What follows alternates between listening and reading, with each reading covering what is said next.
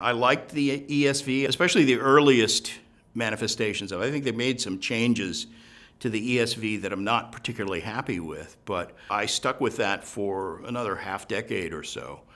And then when the LSB came out, I switched to that. I just thought it's the most readable, literal translation that I know. Usually when I would find a verse, obscure verse here and there, where there'd be a significant difference in how it's interpreted between the ESV and the LSB, I always prefer the LSB translation. For example, if a word is capable of multiple synonyms in English, they'll choose one and stick with it while they're in the same context. And you don't have to explain that this word here in verse 5 is the same verse that's used in verse 7, even though they're translated differently. You don't find situations like that with the LSB. So I just love it. It's a beautiful translation. I intend to stick with it for the rest of my career.